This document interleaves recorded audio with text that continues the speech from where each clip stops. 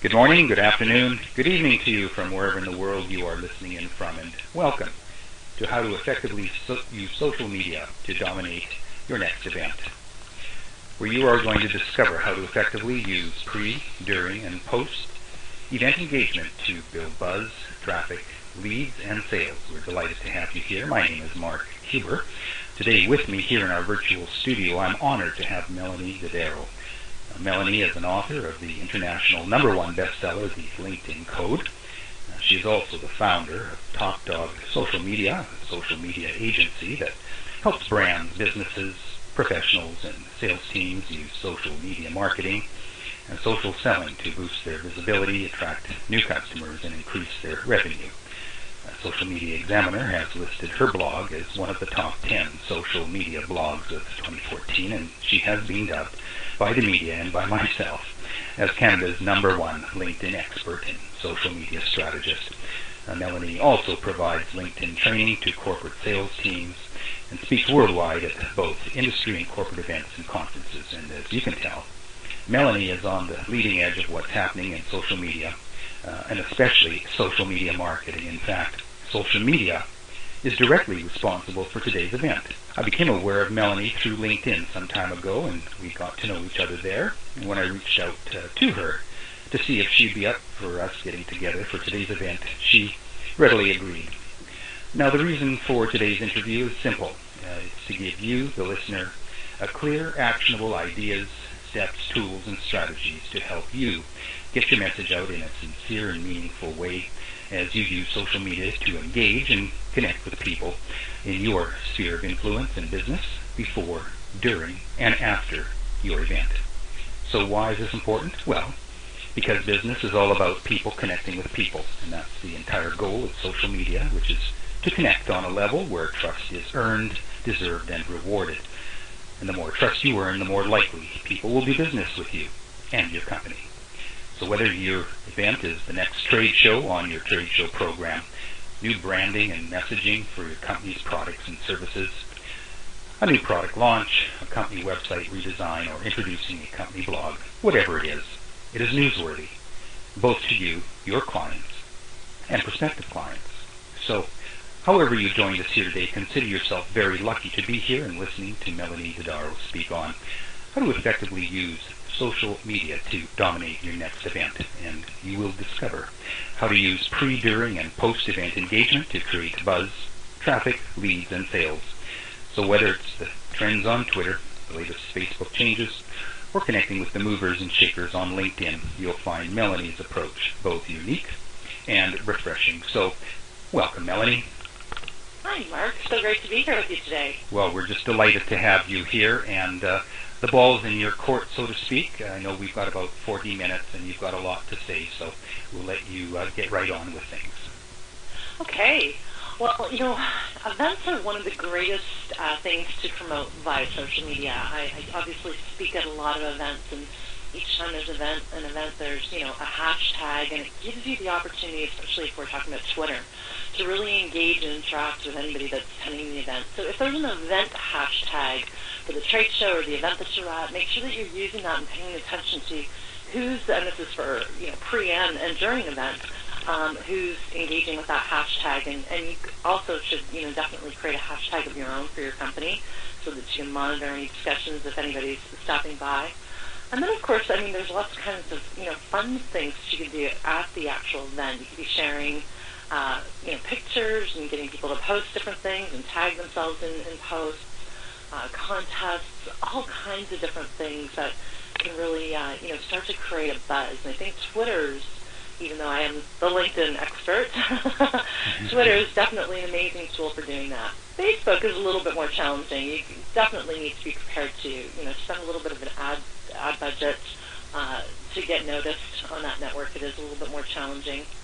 And of course, on LinkedIn, it's great to be able to access directly to your existing contacts, let them know about the event, let them know where you're going. If you see people that are attending that event, make sure you're sending them a note to let them know that you'd love to meet up with them at the event. So there's lots of things you can do. It's really about creating a bit of a task list of the different things that you want to do pre, post, and during the event.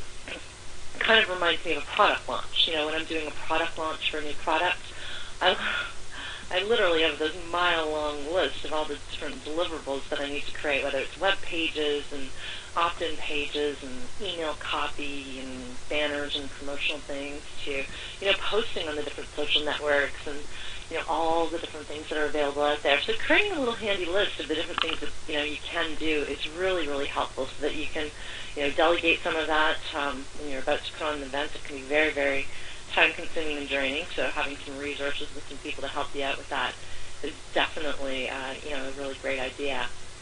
So, Mark, why don't you just jump in for a moment and share some of the things that you've seen work with creating buzz at different events, and then, of course, any other questions that you have for me, dive in with them right after. Okay, well, thank you so much for the opportunity, Melonie.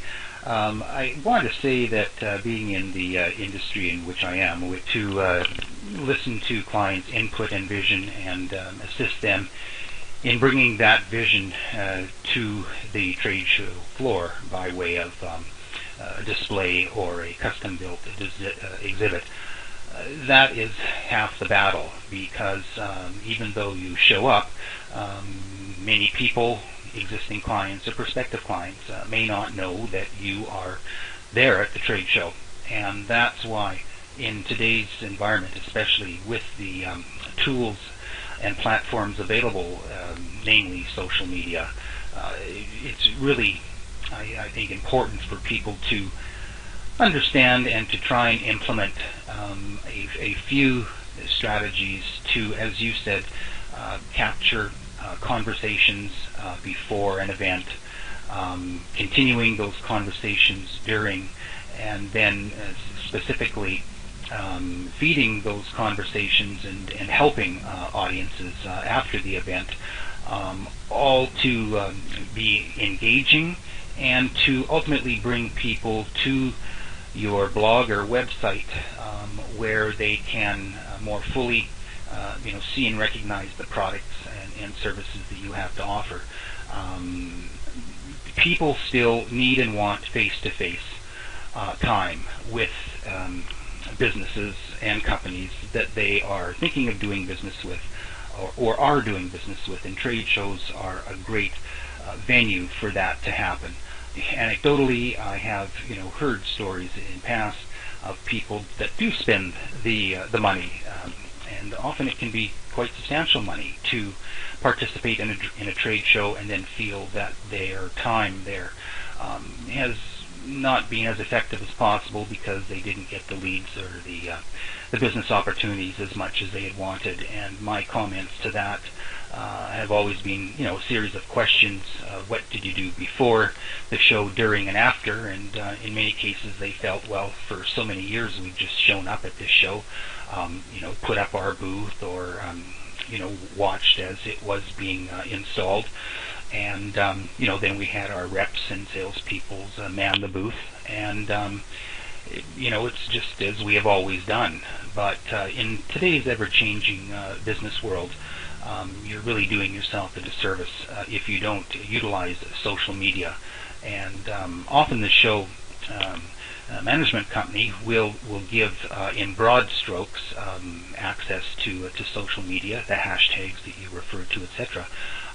But that's promoting the show itself. What each exhibitor wants to do is create their own hashtag, so they can begin a conversation or listen to both their existing and clients and prospective clients talk on the various social medias, and start engaging there, and suggesting not just drop by our booth, but swing by our booth to pick up your personal copy of a white paper that we've just put out, or see our brand new widget,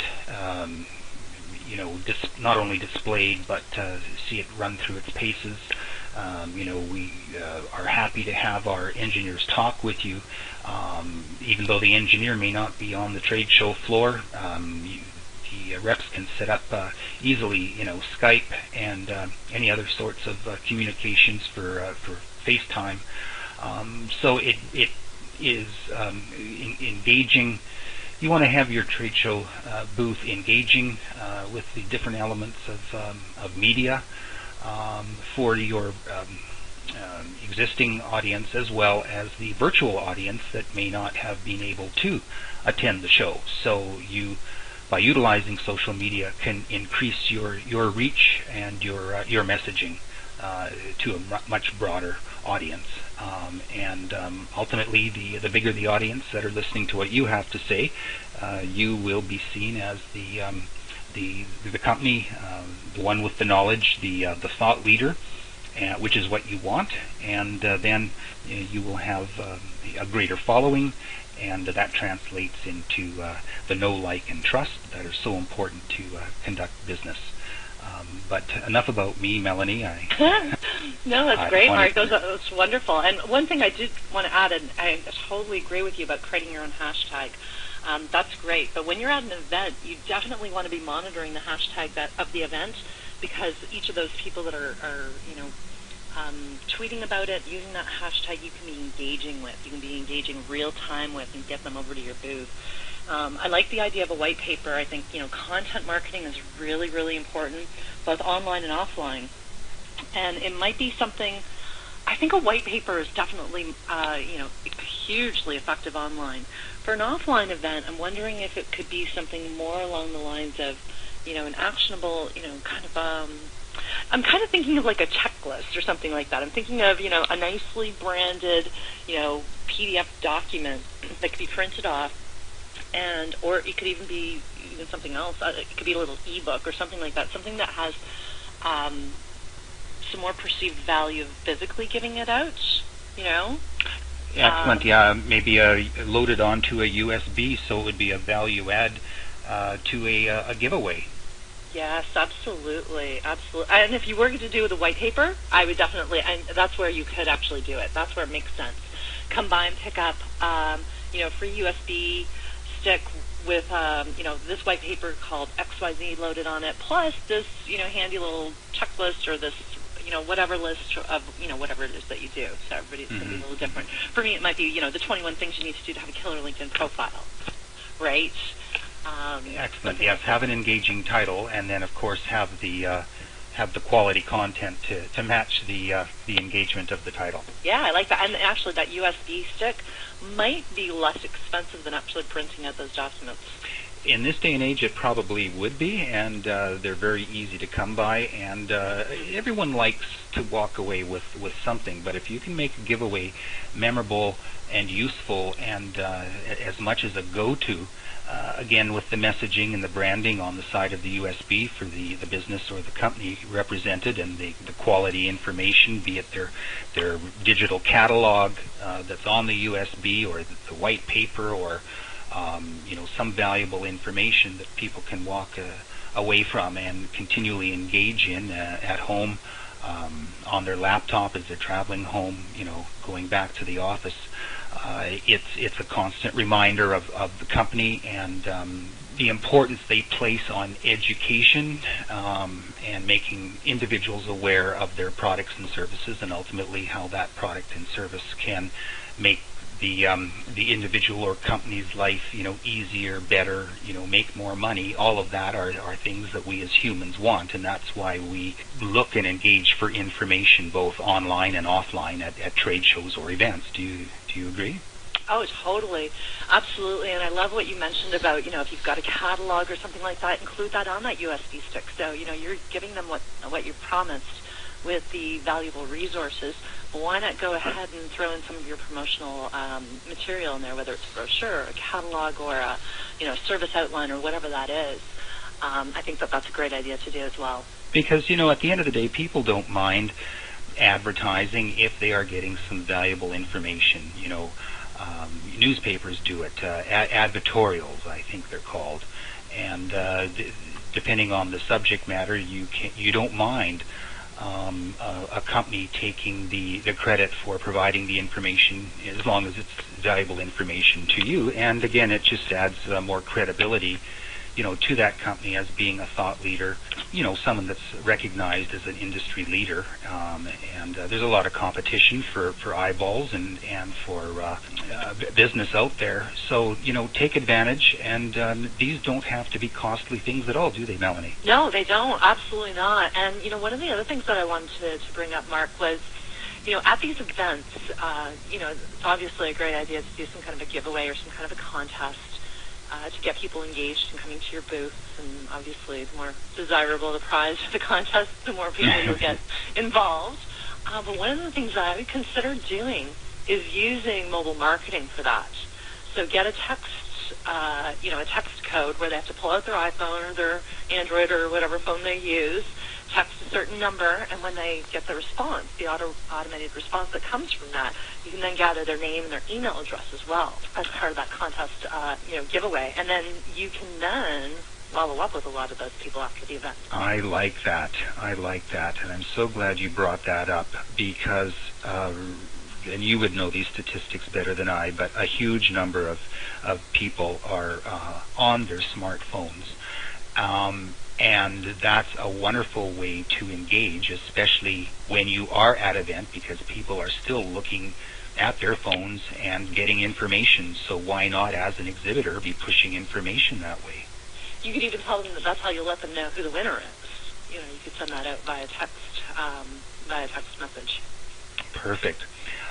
It occurs to me that I will be putting some resources together, and I'll talk to you maybe after the call, and we can put a few resources together that I know of and that you've had experience with that might give our listeners a helping hand in their research if they're looking for companies that could help with some of the different platforms or the different apps that they will, be hearing about today on the call. Would that be okay? Yeah, absolutely, of course.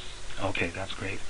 I'm really glad you mentioned about mobile because that's huge. And do you see that increasing or decreasing as time goes by? I definitely see it increasing. A lot of people just haven't effectively, leveraged it, and so, definitely hasn't been overused, which is good news. Because, when things get overused, sometimes they start to lack some effectiveness. So, I think it's definitely here to stay, and it's an effective means of communication. It's one of the if you look at your website stats and see how many people are coming from mobile traffic nowadays, it's crazy. And so, a responsive website's really important too, making sure that your website adjusts to the screen of different mobile devices. That's a very good point, and that brings me to something else. That at the end of the day, all activities, in my humble estimation, should be driving eyeballs, interest, and engagement back to a company website and blog. Would that be correct in your opinion, Melonie? Absolutely. One of the things years ago, I remember when people started really getting into social media, and there was all these people coming out of the woodwork that were putting up a sign saying that they were a social media consultant or whatever. And there was people actually telling business owners and entrepreneurs that you don't need a website, just have a Facebook page. I'm like, that has got to be the most ridiculous thing I've ever heard in my life. And I certainly hope not very many people took that advice, because today that you can't even get engagement on your Facebook page or get it shown in the news feed unless you're paying for ads. So if that's what you did to save money, you ended up costing you a tremendous amount of money. The other thing is, you want to drive traffic to the online assets that you own. And the number one online asset that you own is your website and your blog. And they should be, one of the same. They should all be on the same site. And then the other asset that you own is your email list. So you need to be using that website effectively to build that email list. So having a desirable opt-in like that white paper that we talked about or something else that's very interesting and appealing and valuable to your target audience, enough that they're willing to give up their name and email address. Those are the two things that you own and control. At any day, any of the social media tools could go away. And so if you build too much around that without having the ability to control some of those assets, then you're really at the liberty of these things. So when we use social media as a company here at Top Dog Social Media for ourselves and for our clients, we're always using it as, using social media to drive traffic to our websites, which increases our search rankings in Google because Google says, hey, more traffic, it must be a better site. More page views because they're visiting multiple pages because they're liking the content, it must be a good site. Oh, look, lots of people are sharing this on social media, lots of social shares, must be a good site, ranks it higher.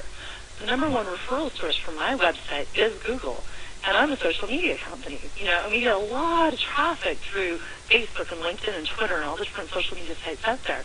But because we do such a good job with our blogging, we get amazing organic search results. So people who don't even know of us, never even heard of us, are finding us every single day in Google searches. Well, and I encourage them to just Google your name or type in topdogsocialmedia.com because your blog is pretty much a weekly go-to for me just to keep current on the amount of prolific information you give out for free. And there's just so much valuable content, and I just want to thank you so much for sharing and all the work you do, Melonie. Well, Mark, I wanted to share a quick story about why I agreed to do this interview with you, because I think it's really important. And, it's one of the things that most people don't realize. Social media is probably one of the greatest examples, using it properly and effectively, of the law of reciprocity. So when you start sharing other people's content, engaging with people's content, doing stuff like that, you get on their radar. People know, the people that you're sharing their stuff, they know, they see it. And, when you do this absolutely self-servingly, where you have there is no self-serving, motive behind it, except for to share good content, people know that too, and they want to reciprocate. So when you ask for a favor, they're much more likely to do that, whether it's share your message or share a blog post or whatever that is. People are much more likely to do that. And Mark, you are an avid sharer of my content, and I see that every single week. And so when you asked me to do something for you, there was only one answer that I could give, right? I'm like, how could I not? So a great example of, leveraging and building relationships with, influencers and other people in your industry that you could, basically leverage for some other ways of promoting your business, whether it's sharing, good content or whatever it is, asking for a favor, or, and the other thing too is on LinkedIn and on Facebook, and actually on Twitter, you can do searches to find people that are located in a specific geographic region. So if you're going to a city and you're doing a trade show or an event in that city that's not maybe your local city, you can pull up on any of these social media sites, who are the people that you're connected to in New York City, for example, or in Vancouver, or in Toronto, or wherever the event is. And you could start to connect with those people. You could send them messages and say, hey, I'm not sure if you're aware of this event that I'm going to be attending that's called, XYZ event, whatever. If you're going to be around, definitely let's make a point to meet in person because we've never had the chance to meet in person or something like that. So great opportunity to just kind of open a door with some potential prospects, strategic alliance partners, referral partners, people like that. Great tip, and I'm really glad you brought that up because you're right. With social media, it is very easy to use on the multiple platforms to find out where people are and where they're going because people are sharing information. And to be, gracious and just like walking into a room full of people, don't barge in, but just make yourself known quietly to a group, and in turn, yes, that reciprocity does go both ways. And I think the business owners that know and understand and practice that will see a huge return and have already in the business and the valuable contacts that they have both in their own industry and in complementary industries and in non-competing industries. And it's just a matter sometimes of being a little creative as to how to reach out in a genuine fashion. and not to want to put words in Melonie's mouth because she's the expert, but I believe that's what you're saying in all your communications is be genuine, and you will attract those same type of people back to you, and if you help enough people find what they want, you in turn will get what it is that you want many times over. Absolutely, I totally agree with that, Mark.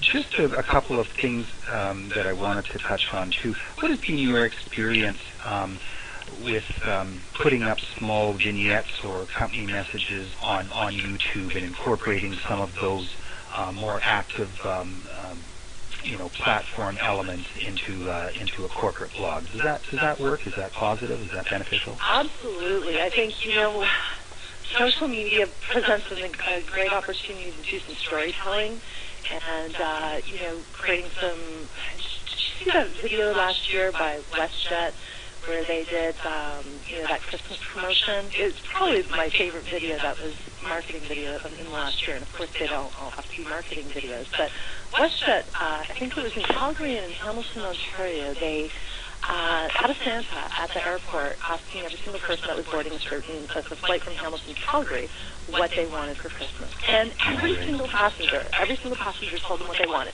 Some said I wanted socks and underwear, some said I wanted 60-inch big screen TV. They all had different things that they said. By the time they arrived in Calgary, WestJet had gone out shopping about every single person exactly what they wanted, gift wrapped it, put their name on it, and it came out on the luggage cart. That video went crazy viral. It was an amazing campaign. Cost them nothing more than the cost of those presents and someone who recorded the video. Probably one of the least expensive campaigns ever that generated the most activity. So yeah, share a story, share messages. You can get testimonials and stuff like that. Those are great. You can then use those videos not just on YouTube but also on your blog posts. And you can upload them on Facebook. I mean, there's so many different things and ways to repurpose your content. Good point. Mm-hmm. And I think that it's really important for companies to tell their story. Like, what's your why message? It's like, with anything that we do in life, if we don't have a big enough why, we don't do anything, right? Mm-hmm. And so everybody's interested in knowing the why. So when I talk about LinkedIn profiles, for example, I always talk about, starting off with a paragraph in your summary that talks about you, who you are, why you do what you do, what do you do? Who do you serve? And so I think that's really important because it's the only thing that really can differentiate you. Mm-hmm. You can have a billion competitors out there, but the only thing that makes you even the least bit different, outside of maybe having, USP and having some, proprietary stuff, is your message, your why message. Mm-hmm. Why are you doing what you're doing? Why is it important? That's a very good point, and actually one of my first go-to pages on any website is the About Us. I want to get the Coles Notes version on what the company is, and hopefully they and the really good ones are very transparent, and you'll often see pictures of the employees with a little bit about each of the employees, and it gives you a feeling of these are really warm and caring people that are going to help me make this purchase and make my life better.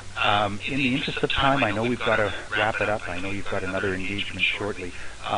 Any kind of closing messages or thoughts or summaries that you'd like to leave with the listeners, Melonie? Yeah, one of the big things I think, and I see this all the time every time somebody's putting on an event or, gosh, every single political election, every politician is feverishly contact me 1 month before launch, 1 month before election day, or 1 month before launch of their book, or 1 month before launch of their product or their event, or whatever it is. And these things take a while to build up, and eventually you get to a point where momentum kicks in. You don't have to do nearly as much work as you had to do previously, but they still take time and work. And so if you're wanting to promote something that's happening a month from now, really you want to be starting months and months in advance. Okay, and remember with your posts, keep the promotional posts very, the word I'm looking for here, Mark. Low key? Yeah, limited. So educational based posts, information posts, stuff like that. And then of course, do a promotional one here and there. But here's the thing, a lot of times, if you're doing too much promotional stuff, you're going to turn people off. They're going to phase it out. They're not going to listen anymore. So, build up these assets and, leverage them, use social media to drive traffic to your website and the assets that you own. If you're not building an email list, make sure you start, because that's something that you can leverage for every event prior to the event to drive a lot more traffic to it. So start building those things up and, leveraging, the different things that are available to you within LinkedIn, Facebook, Twitter to be able to find, who are the people that you're connected to already within the areas that you're traveling to or doing events within. And great information. Great information, Melonie. Thank you so much. Before we go, how can people get a hold of you? Yeah, I've got two websites. My first primary one is topdogsocialmedia.com. My second one is the LinkedIn Code for my book, which I just launched earlier this year. Excellent. Well, I certainly would encourage anyone to check that out, because I know that my following Melonie's wisdom has just done wonders for me and the business that I'm in, and so there's my brief testimonial for you, Melonie. Thanks so much again for all your information and wisdom, and for continuing to care and put out. Thanks for spending time with us here today and sharing your social media tips and tools and strategies for making people's next events a huge success. I certainly urge you all to follow her social media wisdom closely, because, again, speaking from personal experience, it's certainly done wonders for me. And we all look forward to hearing your success stories as you put into practice what you've learned here today. In closing, my name is Mark Huber. On behalf of Melonie Dodaro and myself, we wish you all the very best of continued success. Goodbye for now.